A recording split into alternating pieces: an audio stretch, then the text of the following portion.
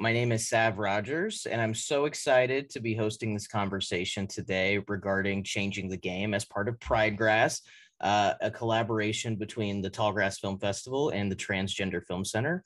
My name is Sav Rodgers. I'm the executive director of the Trans Film Center, and I'm also a Tallgrass alumnus. And I'm so excited to introduce Alex Schmider, producer of Changing the Game, to join us for a conversation around his brilliant film. Alex, you there? Hey, Sav, thank you so much for having me. I'm so excited to be here with Tallgrass, and thank you for sharing the film and having this conversation with me. It's such a pleasure to get to talk to you anytime, whether we're live on Facebook and YouTube or not. So this is an especially cool thing for me because I admire you so much as a creative and as a producer and as a consultant and somebody who makes it easier for people like me and like other trans filmmakers to go out and tell their stories in an effective way. And so I'm really excited to do a deep dive with you today about not only changing the game, but your career thus far. I'm super excited and a big fan of yours as well, Sav, as you know. Just a big love fest over here at Tallgrass. Exactly. So for the uninitiated, perhaps there are people who are watching this who haven't seen Changing the Game yet. Can you describe briefly what the film is and, how you got involved in it? Yeah, so Changing the Game is now available to stream on Hulu as of June 1st. And it is about 3 high school athletes who happen to be transgender. There's Mac Beggs, who's a wrestler out of Texas, Andrea Yearwood, who is a track runner out of Connecticut, and Sarah Rose Huckman, who is a Nordic skier in New Hampshire. And it's really just all about their everyday lives and the struggles that they have to go through just to be themselves as transgender teens, to play the sports that they love. But, I think what initially drew me to the film was a bit of a surprise. I was approached about 4.5 years ago. I was working at GLAAD at the time, and I got a cold call from director Michael Barnett and my now co-producer Claire Tucker. And both of them had shared that they were interested in telling stories about transgender high school athletes. And working at GLAAD, my job is to help advise and consult content creators on how to tell the most authentic and accurate and respectful stories about the trans community. And so I was extremely hesitant when I first heard from these 2 filmmakers, both of who are cisgender, and sort of just started asking them questions about, where did they come to this topic from? What was the intention? What did they want to do with these stories? Because young trans people are very vulnerable, not just in media, but out in the world with all the legislation that we've seen intensifying over the years. And so I'm also just very protective of trans young people and making sure that they have the agency and ability to consent to their stories and how they're being told. So the way that I found that Michael and Claire came to this was that someone very near and dear to Michael, a family friend's child, had shared that she was transgender, and he quickly realized he did not have the tools or the resources to be the ally that he knew he wanted to be in this young child's life for the rest of her life. And so he just started scouring the internet to learn as much as he can. We always talk about self-education as being such a critical form of allyship, and that's really what he did. So it didn't start out as, I want to make a film. It was really, let me figure out how I can show up for this family and this child.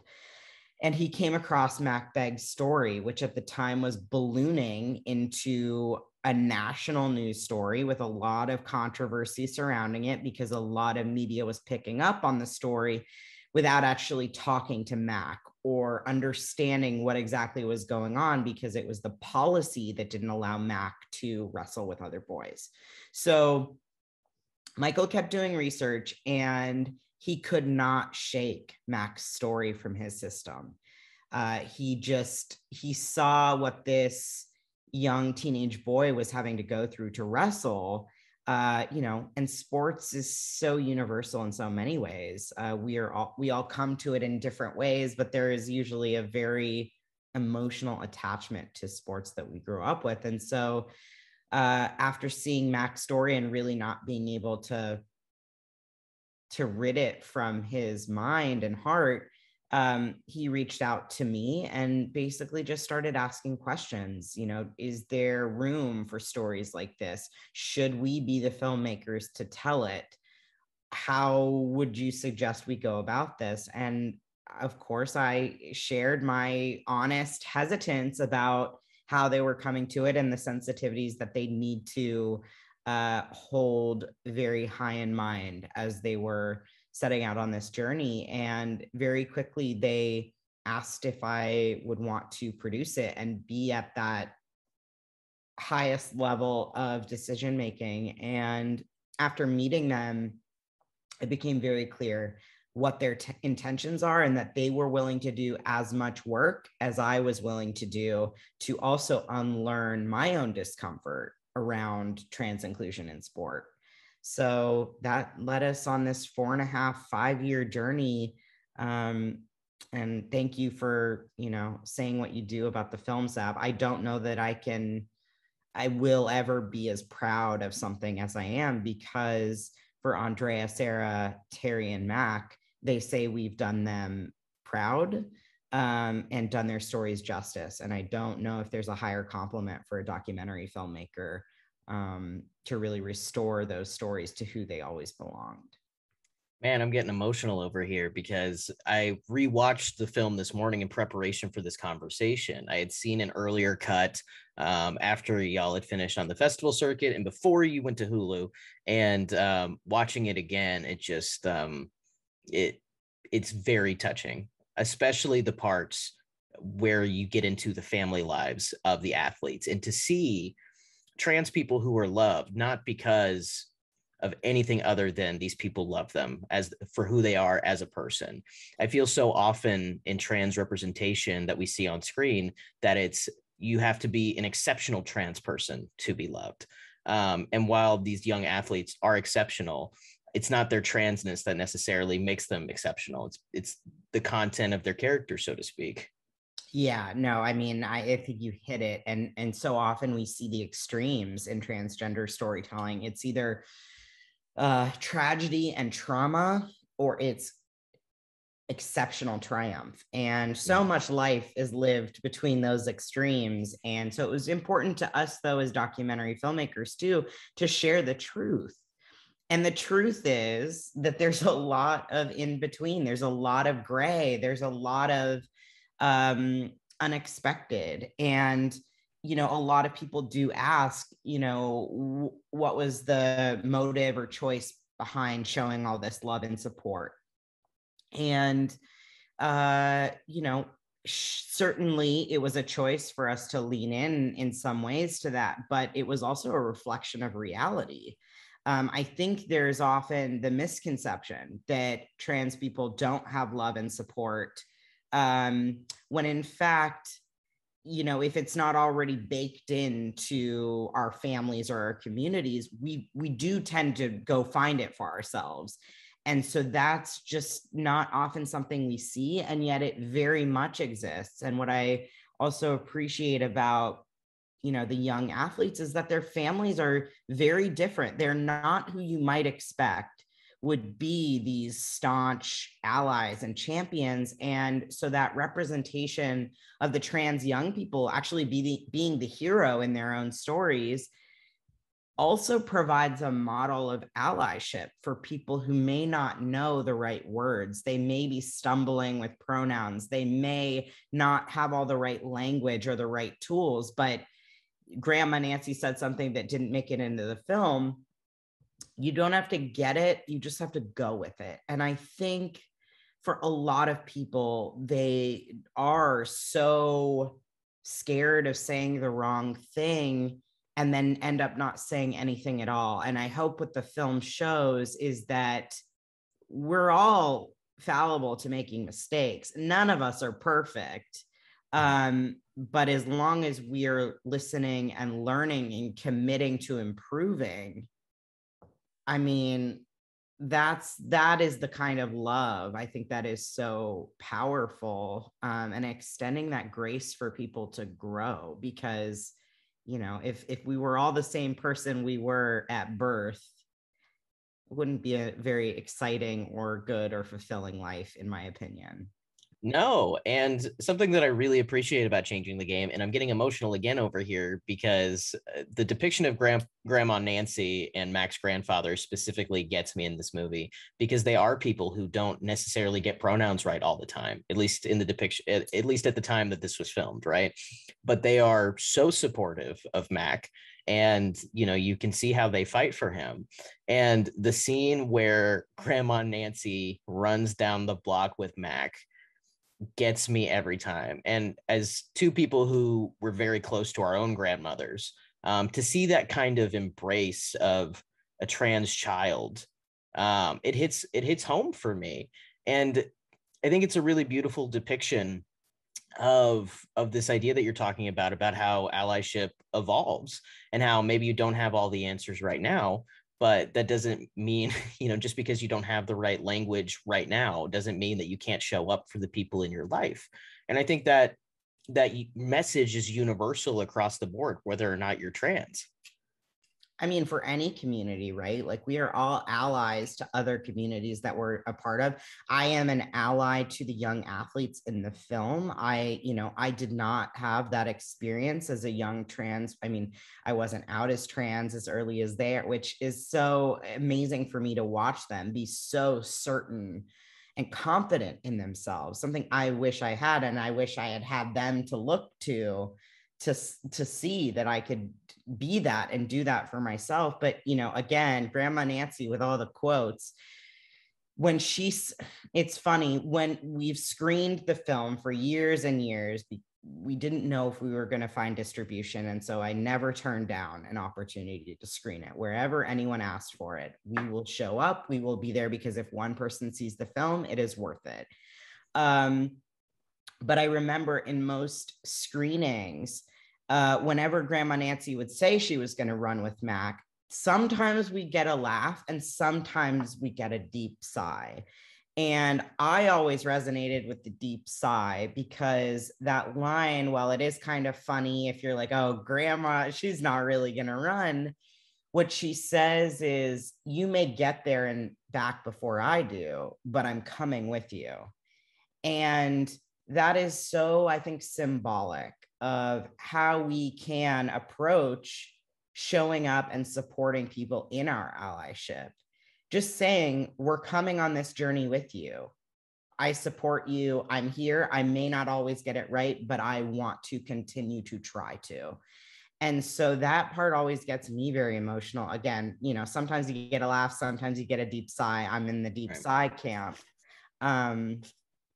But I think it's true. I think, you know, part of me in becoming a better person and a better filmmaker is being open to many different perspectives and taking all of those in and respecting them, which I am so proud that we were able to do in the filmmaking collaboration process.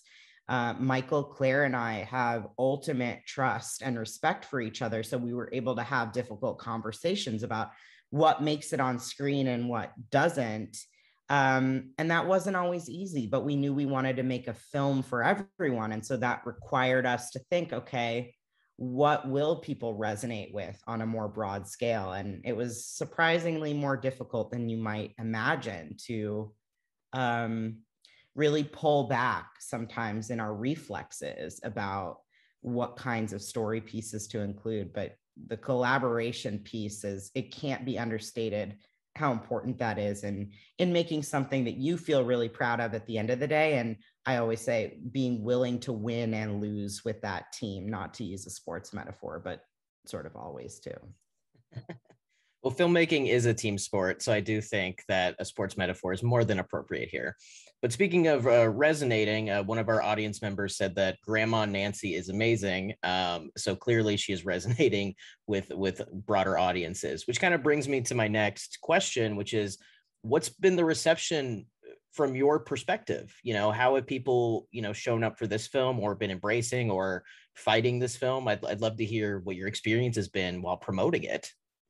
Yeah, I mean, well, I'll start in 2019. So we premiered at Tribeca in 2019, and then we went on a whirlwind of a festival journey. We've been on the festival circuit for a little over 2 years, I think.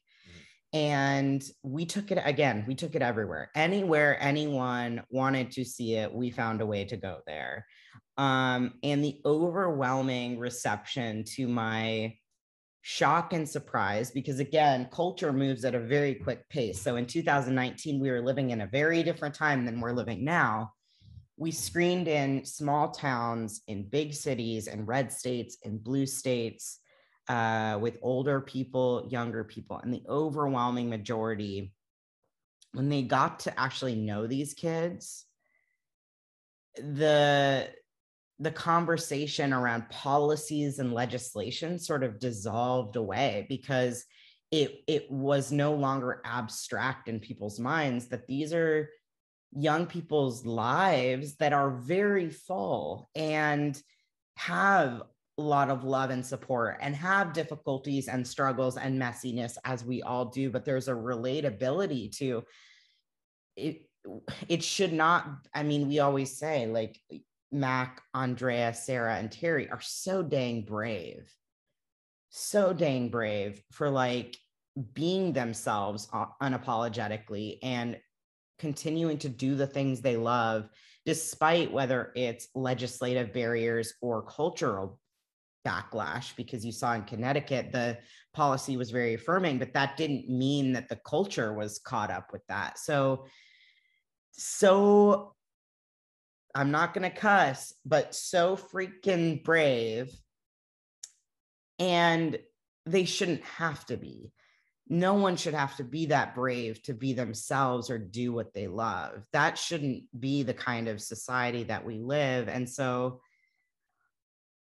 the response is just that when you get to know these young people and their full lives and their joys and their non-joys, you relate to them and you want them to succeed and be able to be themselves. And that's been extremely powerful, because we have seen minds and hearts opened in 90 minutes.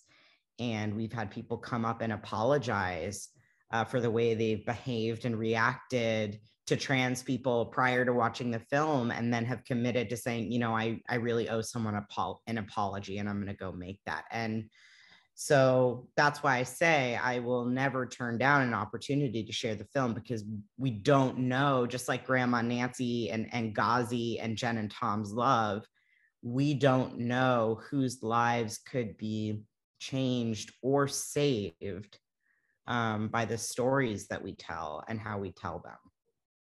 Well, speaking of apologies, a question I had while watching it was, have you heard from any of the people who had, just quite frankly, the audacity to say some of the pretty heinous transphobic things to camera that they did? Have you heard from any of those people?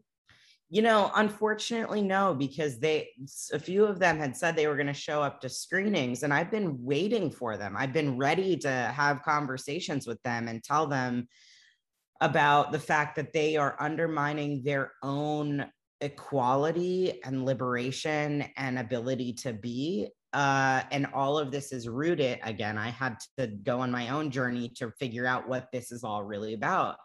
But I've been waiting for them. But I do want to say that Andrea had never experienced that kind of brute harassment in real life. She had experienced a lot of it on social media and in media, never in that way until the camera showed up. So these are people that wanted their opinions to be shared, vocalized. And the other thing I want to say too is some of those people that you see on the track, you might assume that they're parents of other kids running, but some of them were just adults, grown adults who decided to go to a track and bully kids. They didn't even have kids who were not to say that that makes any kind of difference, but they went out of their way to go there, and do what they did. And so, you know, it was important for us to show that that is a reality, and what these young people go through, even when the policies are good, because that doesn't equate to culture change. And you know, people ask, you know, how did you balance how much of that kind of hate to show? And we had difficult conversations about that, because the film is a love story. It's, you know, it's not really about that, but it would have been disingenuous and dishonest to not show pieces of what these young people have to endure. And I want to note really quickly as well, mm-hmm. You know, these are young people who do have love and support in their lives. Not everyone does. But I hope it illustrates for people, even with that kind of love and support, this is what you have to go through, and imagine not having that. And we can talk a little more about how we kind of came to these athletes in particular, but I think it's really important. There were reasons why we chose these young people. Mm-hmm. Because we are also very mindful of how the film would affect their lives. And we wanted the film to enhance it, not exploit it further. So it's a shame that these children, at least at the time, children, I don't know how old everybody is at this point, but at the time, these children are having to not only defend their rights to do what any other child gets to do free of discrimination, but then they're put on a national stage through these broadcasters and news pundits who decide, oh, I'm going to use this as our next political football. I'm going to use this just as entertainment value. And what it does is it affects the real lives of these kids who are just trying to play a sport like any of their peers. I mean, specifically Max, his story really blew up. I know Andrea and Terry also had a segment on GMA that's shown in the film and everything like that. But how have these kids been able to deal with the media scrutiny of just trying to be themselves or advocate for their rights to play sports? And their right to be. I mean, I think they just have an immense amount of resolve, mm-hmm. and certainty in who they are. I don't know that you could face this without being so secure in knowing this is me. And what I love is they vocalize that. I mean, Sarah does it. She's like, what am I going to do? Detransition because the government? No, I'm going to be myself. This is who I am. I know this is who I am.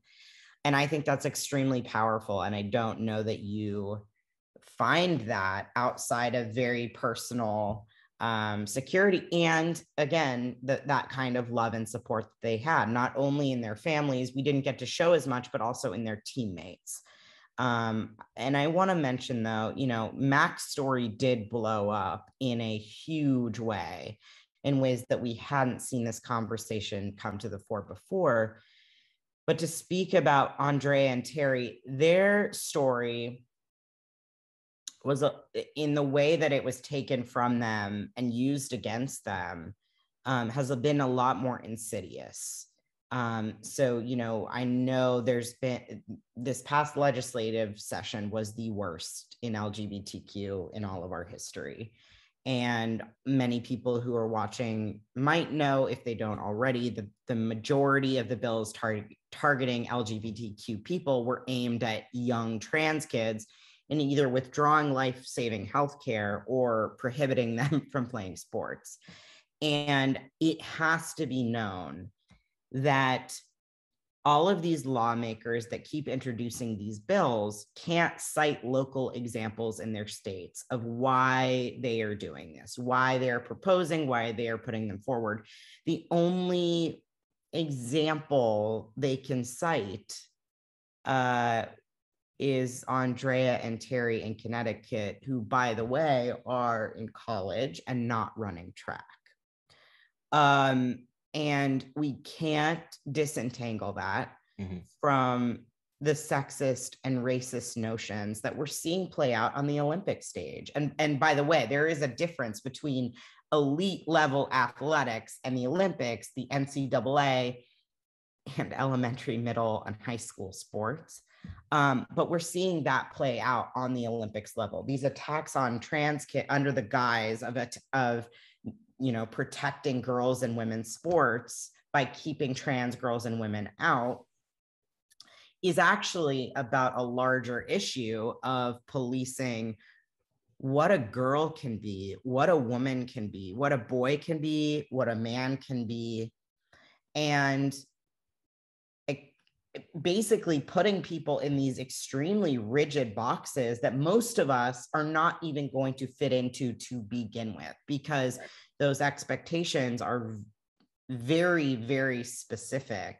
And I just like to mention for those people who are dealing with discomfort around this topic, because I also did, even as a trans man, is asking the questions: whose bodies are celebrated and whose bodies are regulated? So Michael Phelps produces less lactic acid naturally in his body. That allows him to do what he does masterfully in the pool. And simultaneously, someone like Simone Biles, who is arguably the greatest athlete of all time, the sport of gymnastics doesn't know how to handle that greatness. So they keep moving the benchmark of success.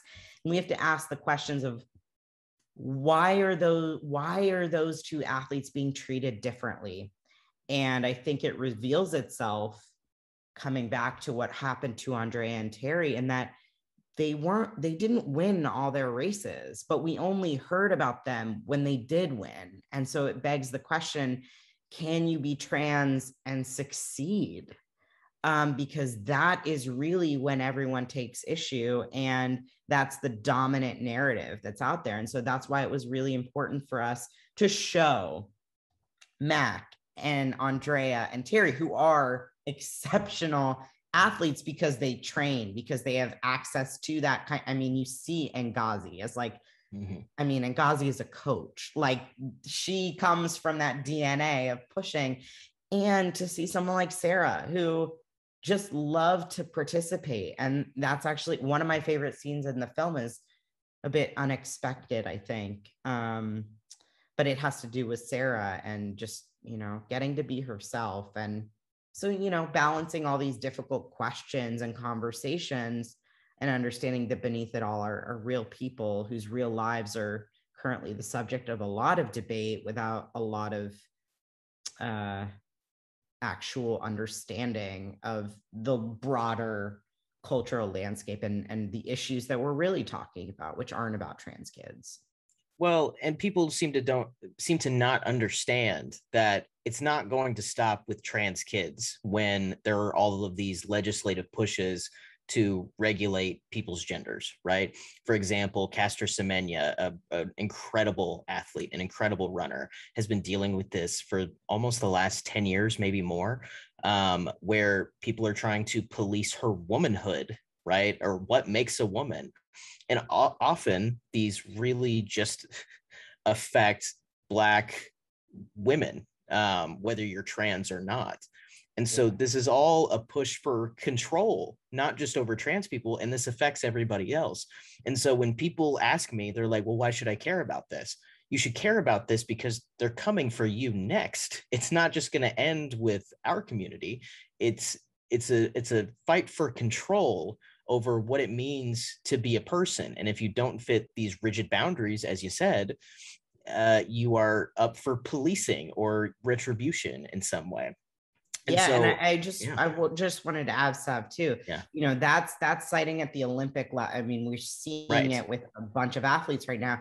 And then if we look at young kids, there have now been instances where the gender nonconformity policing is getting really bad because of these legislation and bills. There was a girl who, not trans, was gender nonconforming. Her hair was too short for somebody. And that caused her team to be banned from playing because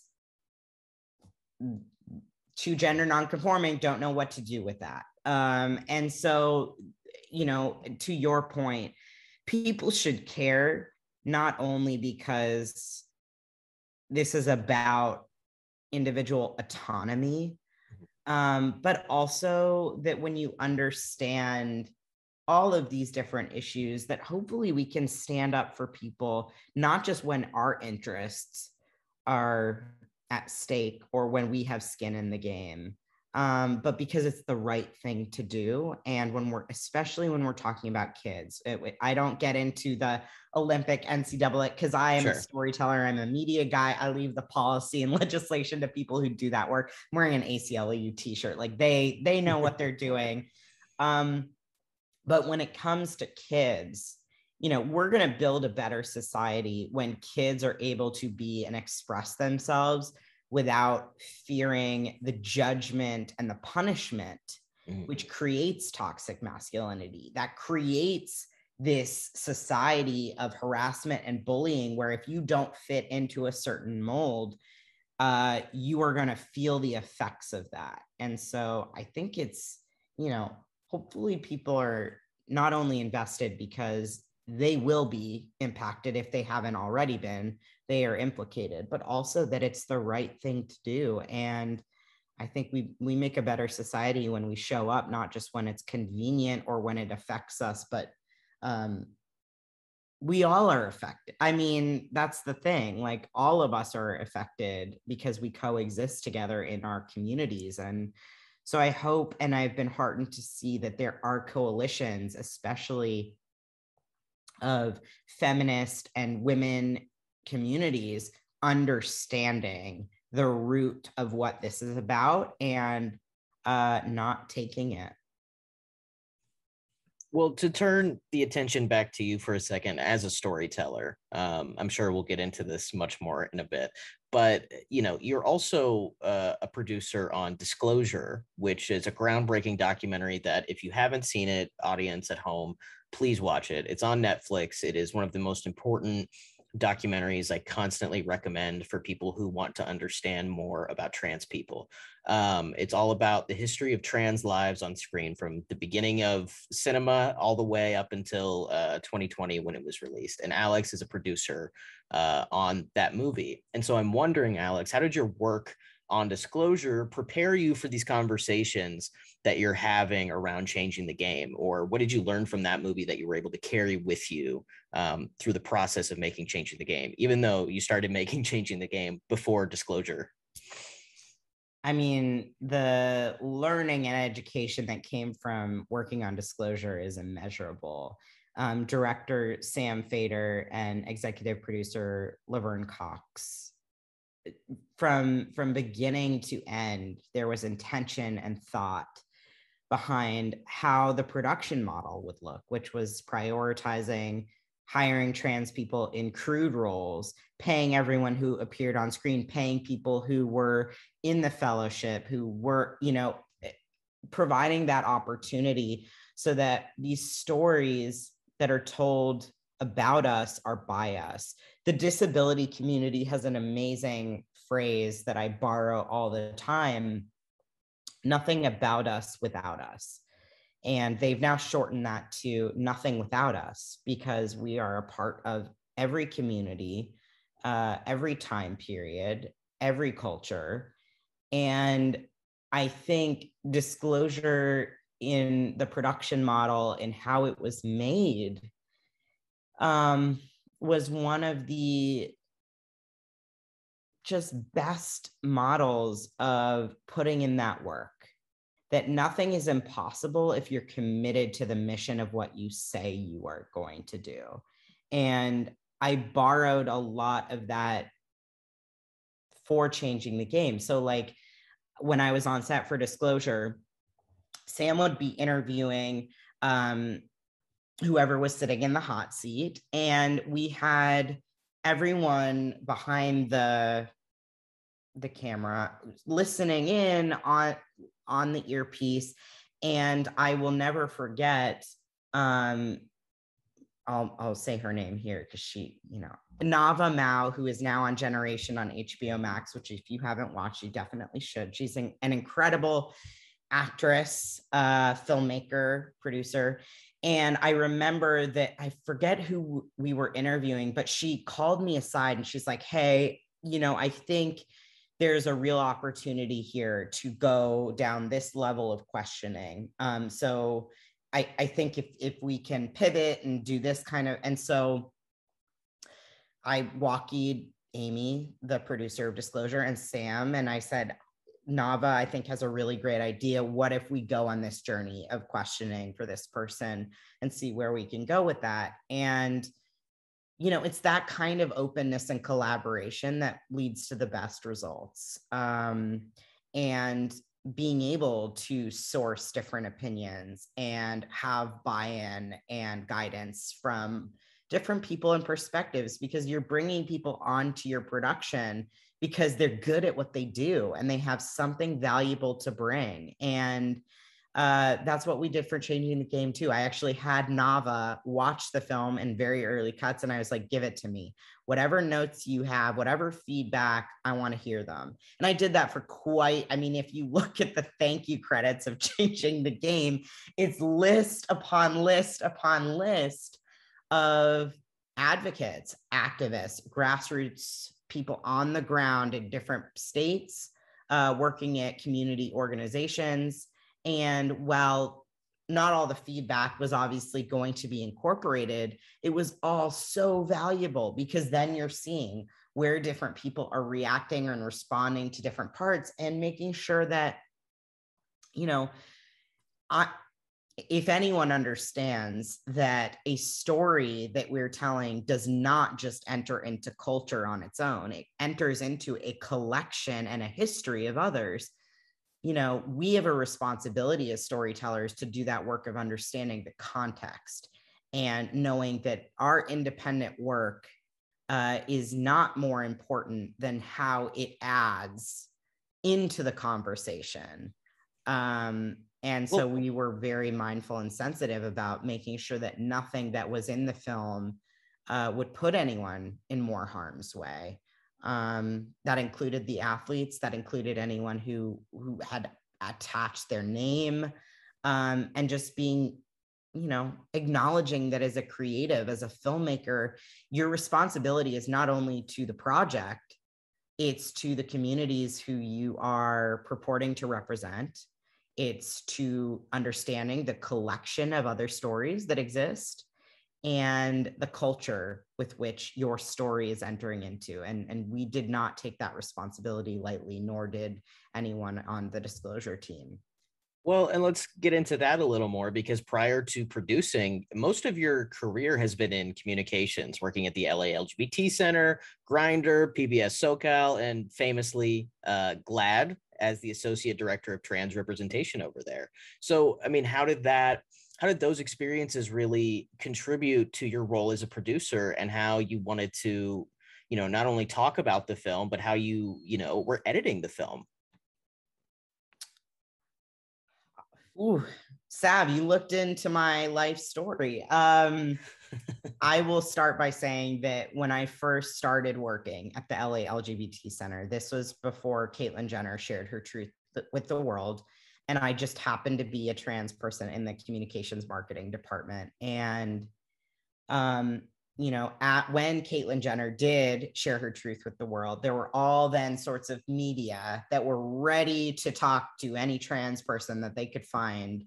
And I recognized that I didn't know enough to speak about anything. And so for the next few months, I sat back and listened to the community, to people I knew who were out doing this work for years and years ahead of me. And I don't think there's been any more important work for me than listening. And if I don't know something, that I don't go speak about it.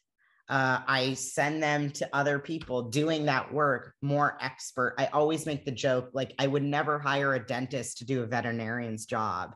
I would never just call on a random person to speak on something that they don't have that background or expertise in, because that becomes tokenization.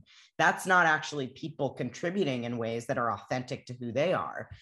And so my career has been guided by listening to people who know more and being thoughtful and critical about every decision that I make that in regards to my work or as a person. And I have been so gifted in the mentorship I've had of people that are willing to share with me, who respect that I have my own visions and ways of seeing the world, and investing in me as a person, in my career. Nick Adams, the director of transgender representation, has been at GLAAD for over 20 years. He's an unsung hero in storytelling. I mean, most of the great trans character, or even good trans characters you've seen in TV and film, there's like a 99% chance Nick has had some hand in that. You know, and my good friend Brian Michael Smith, like when I never gave up on changing the game, but when it looked all but certain that we were never going to be seen outside of the festival circuit, he and other people just said, you don't give up on something that you believe in. Like, you find a way, you do not give up. And so in so many ways, I've been channeling the athletes from the film in that way. And, you know, even you, Sav, like, we have a very close personal relationship outside of our creative professional. And that's love and support that you need to be your best self. And also people that are willing to call you out and forward, not usually out, hopefully calling in and forward. But I take it as the highest compliment when there are people who know more than me, or who know more than me about their own experience, who will actually say, hey, actually, you know, maybe consider from this angle, or that's not exactly right, because then they're telling you that they believe more of you and have confidence that you can get to a better, more evolved place, and that you will receive what they're sharing. And so, you know, I hope that everybody can have that bit of grace to grow, and be open to that growing, because I feel like I'm a better person for these films that I've been able to be a part of. And I just want to share that with other people. I don't know if that answered your question. I don't speak in sound bites, despite what my job is at GLAAD, unfortunately. You crack me up, man. But that was it did not specifically address how Grindr impacted changing the game, unfortunately. But I will take your answer as very genuine. I can speak to that. Oh, I mean, I was joking, but if you want to, yeah. No, we have other things. We have other things. Well, let's pivot back to the movie for a second. How did you pick the athletes you picked to showcase in this film? Yeah, so that's a great question.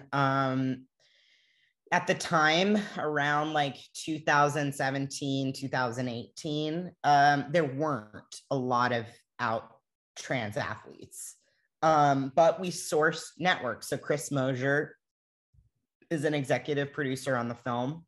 He has a broad network of athletes because a lot of people look up to him as being a Team USA athlete.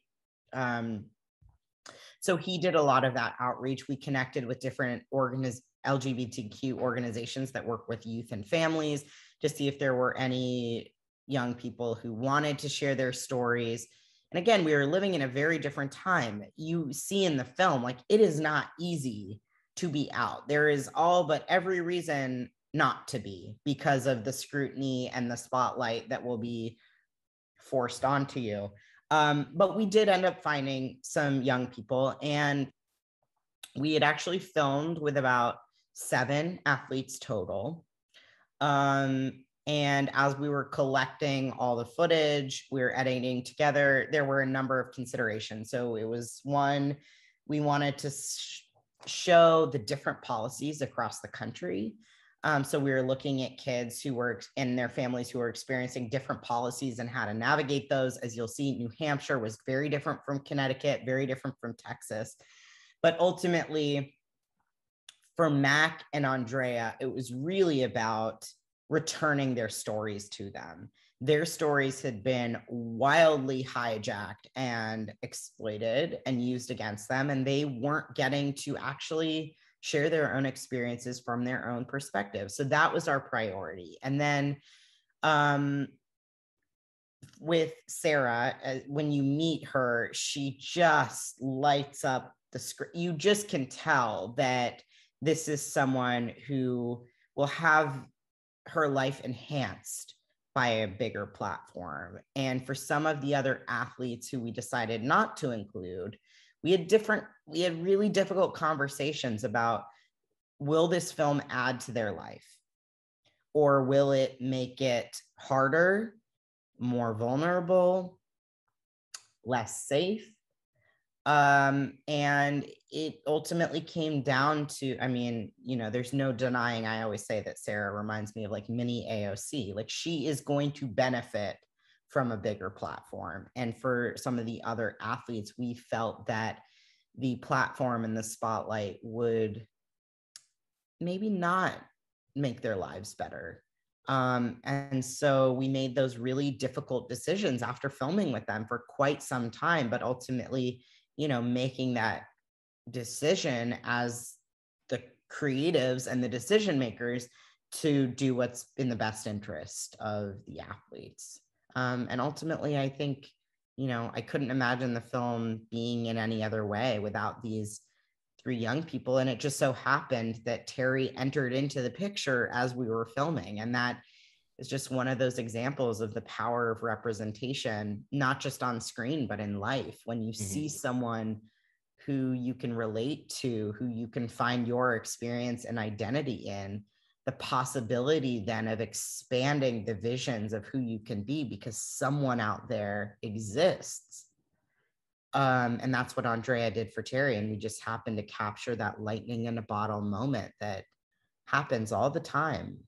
But we don't often get to, you know, be there with a camera to see. It was one of my favorite parts of the movie to see that, because I think as trans people, we know this experience of, you know, either somebody comes out and that gives us permission to come out, or you come out and then suddenly, you know, you start noticing people around you start coming out, because, you know, there is a ripple effect with, you know, being able to feel that comfort within yourself or see other people that they're fine when they come out.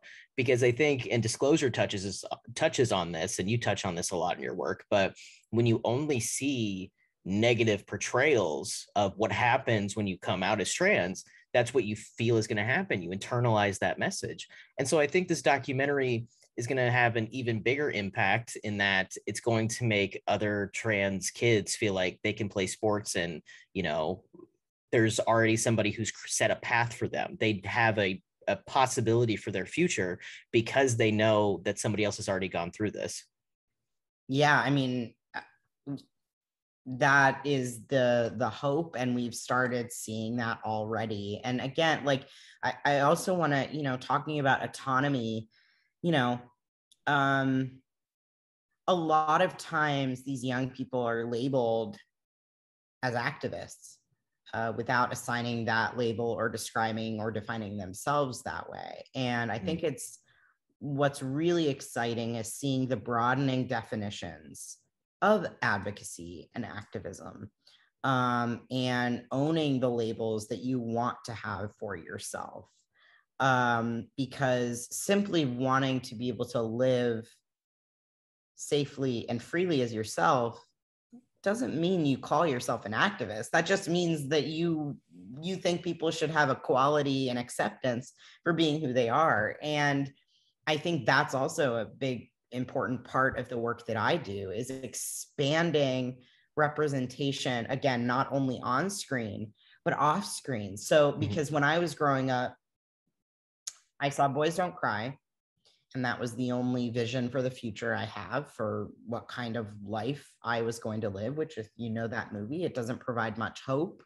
or possibility for the future. And then when I would look at news media or other sorts of media, I would only see trans people as activists in the street. And I'm a short guy. Like if I go into any crowd, I can't see anything. I'm not going to make really much of an effect. So I didn't even have a notion of how I could contribute in society in a positive way.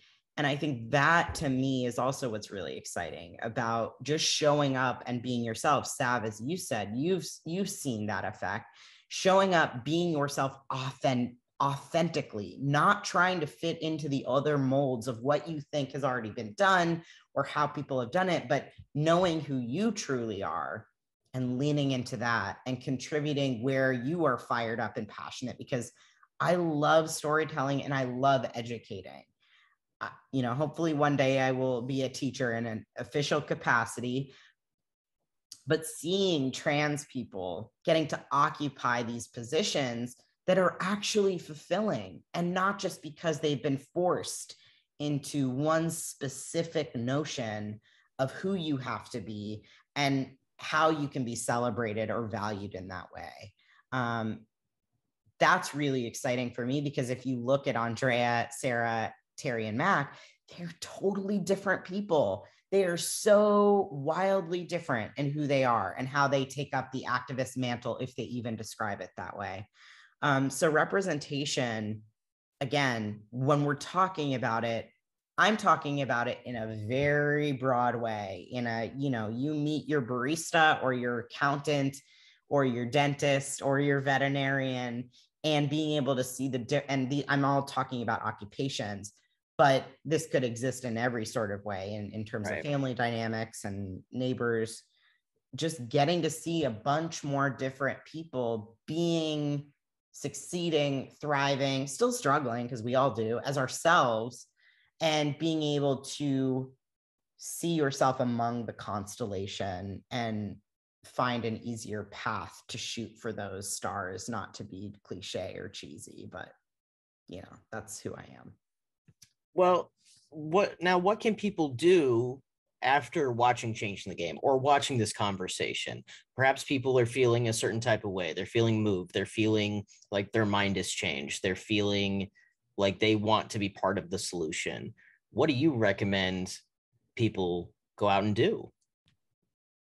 Well, if you've watched Changing the Game, tell other people to watch it. If you haven't, please watch it. Because we have seen, and Sav, I know you know this, that storytelling has the capability of doing that kind of culture change, of shifting and opening hearts and minds in ways that sometimes these kind of conversations don't. Sometimes they do, which is awesome. I hope that someone takes something away from our conversation, but I don't think there's a better substitute than actually seeing people's lives play out and empathizing and feeling and rooting for them to really change you. And then beyond that, what I always call for with allies is we need people to have difficult conversations on our behalf, sometimes with us, because a lot of times trans people are doing this labor of saying, here's how to understand these issues. Here's how, please understand this affects you. And what we need are allies who, if you hear something that is homophobic or transphobic or racist or sexist, take it upon yourself if you can. And if you are not put in danger, if your safety is not compromised, if it is not too emotionally taxing for you, to have that difficult conversation, because it should not always fall on people who are marginalized to step up and be defending. And, I think we do live in a culture right now that it's easy to write off people who say a certain thing or have a certain political or ideological system that's attached to that. We see that in Changing the Game. But if we write off every single person for having a difference of some kind, and we don't have allies, meeting people where they are and pulling them forward, as I've had the great benefit of having in my own personal growth and evolution. We are going to continue being polarized and separated, and we're not going to have these difficult, uncomfortable conversations that can actually connect people and help us all in our growth and evolution. And so looking at changing the game is an example of, you may have written off someone like Grandma Nancy because of her political, ideological beliefs. And maybe we need to see people more holistically and understand that not everyone has certain exposure to communities, has certain access to education and vocabulary. These are issues of class that we don't often talk about. So if you can be a person to do that, if you can be like my Grandma Sheila or Grandma Nancy in supporting by living and doing, that can often mean more than posting on social media. It's the work behind the scenes that's often, underpraised. That's the kind of culture work that you can shift and change people's lives, sometimes without knowing it, but you don't need to know it to feel good about it. And that's sort of a Grandma Nancy quote that I guess I'll leave us with. Well, speaking of Grandma Nancy, I do want to talk about this idea of being stubbornly independent, which is the motto of the Tallgrass Film Festival, who is hosting this conversation we're having. Alex, stubbornly independent is the Tallgrass motto. It's been for as long as the festivals existed. And I like to think that you have to be a little bit stubbornly independent to do all of the things that you've been able to accomplish so far, and to persevere as an independent filmmaker. So we'd love to know, what does that mean to you? What does it mean for you to be stubbornly independent? That means I am extremely stubbornly independent, especially as a Sagittarius as well. Add that on and it's a combo. But having people who see that stubborn independence and know that that's a part of the process and accept and support through that. It's not always easy being a friend or a partner or family member to people who are stubbornly independent and persistent, but their love that's unconditional makes it possible, because this work is collaborative, it's collective. It is, while we can be stubbornly independent, if we're not inviting people into the process, we're not going anywhere. We got to get there together. Well, as a fellow Sagittarius and somebody whose birthday is one day apart from you, I completely agree with you there, my friend. I want to thank you for spending this time with us today. And I want to encourage everybody who's watching, if you haven't seen Changing the Game, please go watch it through Pridegrass. Please watch it. Tell your friends to watch it after Pridegrass on Hulu. And if you're interested in supporting independent film, please consider supporting the Tallgrass Film Festival. If you would like to support trans creatives who would like to tell their own stories, consider making a donation to the Transgender Film Center. We're a 501c3 organization that provides artist support to trans people who are telling their own stories, which is vital. It's so important for us to be able to have control over our own narratives, as Alex alluded to earlier, by borrowing the phrase, nothing without us, from the disability community. I want to thank everybody for joining us for this conversation. Please, Alex, can you tell people where to find you and support you on social media? Thank you, Sav. And I just want to say too, please do support the Transgender Film Center. It's an incredible organization that is supporting emerging filmmakers. I'm a big fan and supporter of it, and my friend Sav here. And I just wanted to thank Tallgrass for hosting us, for inviting Changing the Game. You can find me on social media at Anderfinn, ANDERFINN, and then definitely check out Changing Game Doc on all the social platforms. It's myself and my social impact manager, Shane Diamond. who is a trans man athlete himself. And we are looking to bring the film, these conversations to anyone, everyone, everywhere who wants to have it. Thank you so much again, Alex. I'm such a fan of you. I adore you. I'm so glad that we were able to have this conversation today. Thank you for Shane for making Alex's life easier on this Impact tour. And thank you to everybody at the Tallgrass Film Festival and anybody who joined us today for this conversation. Have a great one. And trans lives matter, Black trans lives matter, all Black trans lives matter, all Black lives matter, all of the things.